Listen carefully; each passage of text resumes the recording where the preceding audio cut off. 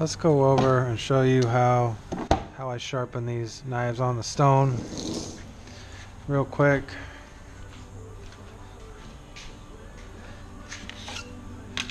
Get you a little bit of water. I guess you want to get some water, right?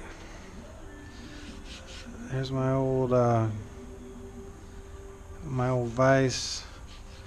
Make sure you're get your stone nice and wet. I mean, I don't know. This isn't a fancy stone or anything like that. I mean, sometimes they want to soak these for, I don't know, whatever, overnight, whatever you do. I don't care. You know, I'm just trying to put an edge on this. You know, sharpen it a little bit. I'm not worried about getting it perfect or anything like that. So then I'll just put my fingers right on this knife and kind of pull it.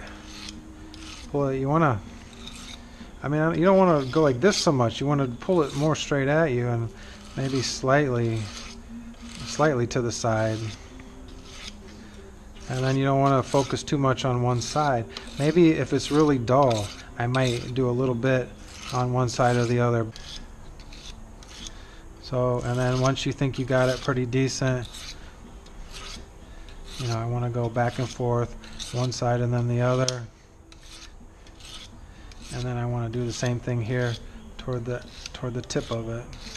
I don't know what I'm doing. I was a meat cutter in high school and college. I used to do it in the summer times. You know, am I an expert at this? No, not at all. But I mean, that's just the way I put the edge on the knife. It seems to work all right. So I hope that was helpful.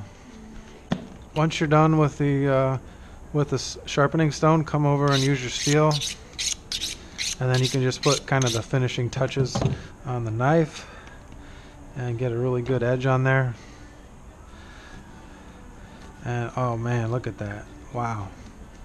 That, you know, and I always like to have a sharp knife. It's like if you're struggling to cut these fish, it's like I feel like you can just have a better chance of cutting yourself or something like that. But man, I'm telling you what, I got such a good edge on there. Boy, it's just cutting right into those ribs, and look at that, man. It's almost, I hate to say it, but man, that's just almost too sharp.